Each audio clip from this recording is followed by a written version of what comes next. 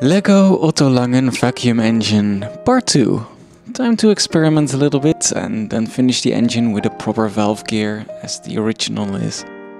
First I want to experiment a little bit though. I have some ideas to control the valve in different ways. First of which is to let the lever that is connected to the valve actually slip off the camshaft. I could easily control this with a governor, so it sounds like a pretty good idea. So let's experiment with that first. I also realized that this piece fits perfectly on my vacuum, though I opted not to use it eventually, since it did tend to snap off, which wasn't very handy when dealing with a vacuum. Okay, first my original design of the governor was pretty cool, the one I used for my solenoid engine, but it could use some revision. Here I changed it so the governor shaft actually moves up and down, and the little gear that is attached to said shaft can also move up and down freely, while still being powered by the engine. And here I'm testing the implementation of that idea. The governor pushes a rod against the valve shaft, which forces it on the camshaft. The governor in turn has a plate attached, which moves up when the governor speeds up. This way the rod moves aside to let the valve rod slip. Okay, let's try it out. So the engine does run pretty well, but it does seem it fires a little too much.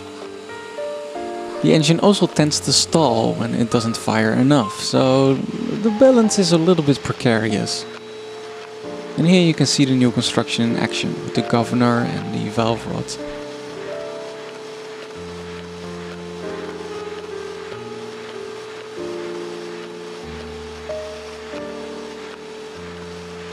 Okay, I think I can improve it a little bit. One of the issues that is weighing the engine down is that the governor needs to turn pretty fast, so I need to speed it up. And this does create a lot of friction. Another issue I had was that the belt slipped, so I added a little piece of tape. It's not that pretty, but it gets the job done. I also made the camshaft half as wide by removing one of the bits, so I can fine-tune it a little bit better. Okay, let's see how well this works.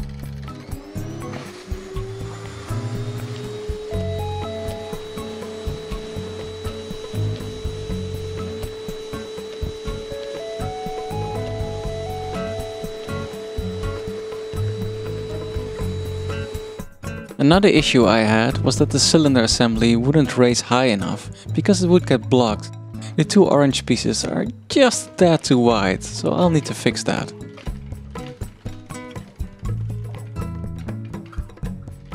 So I just removed them. It's fine if the assembly moves back and forth a little bit, it's held in place by the rubber bands anyways, so it's fine. And here you can see it in action. Well, manually anyways. Okay, let's see how the engine runs now.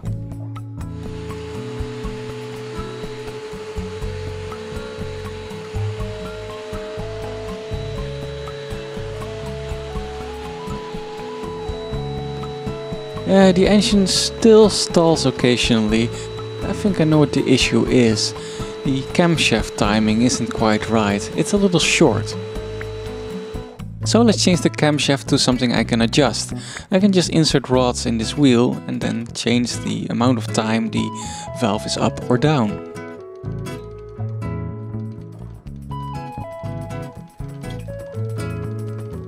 Well, that part of the engine runs better now, but there's still the governor weighting it down. So I kinda wanna try replacing it with something else before I move on to the Otto Langen valve gear. So I'm experimenting with this new idea. A different design governor, which is actually placed on the axle of the flywheel. It kinda acts as a flywheel itself as well. This could be handy. But actually I'm gonna size it down, because otherwise it's just gonna take up all the space in the engine and it's gonna look kind of ridiculous. And this design can actually rotate the camshaft to the center, which kind of makes it stop being a camshaft of sorts. This way I can adjust the timing of the valve. And here it is in a test assembly. Unfortunately, I couldn't get it to work reliably, so from this point I kinda just gave up and moved on to the final design of the engine. So let's get to that already. So, time for the final design of the engine. So of course I need to build the Otto Langen engine's valve gear. Now it will not be an exact duplicate of the original engine, it will be in a different location as you can see, closer to the valve itself. Now this is a latching valve gear assembly, which we'll see later in the video how it works. Of course the valve gear also needs to be unlatched, and that happens by the cylinder assembly. And here's the first version of the valve gear. The idea is that it only fires the engine when the cylinder assembly is at the bottom. So you can see that it waits, and every time it's unlatched by the cylinder assembly for the next cycle. This way the timing works much better and is much more organized. So let's see if this makes the engine a lot less chaotic and more proper like an Otto Langen engine.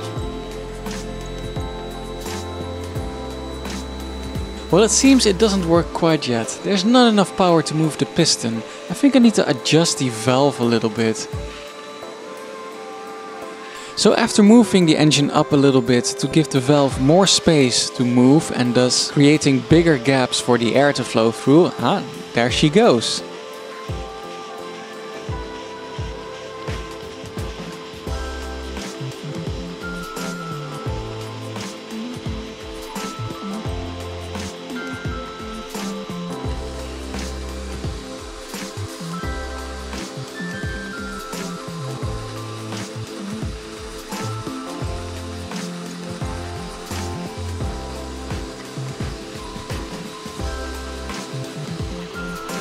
I am starting to notice one thing though.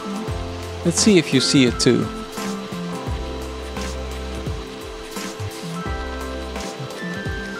Yep, the timing seems way too short. The cylinder assembly already reaches the bottom before the valve gear even made a full cycle. So I think I need to adjust the timing a little bit, and I'll do that in a minute. Another reason why I need to adjust the timing is that the cylinder doesn't reach the top all the time, and it really should if I want to have a proper running engine.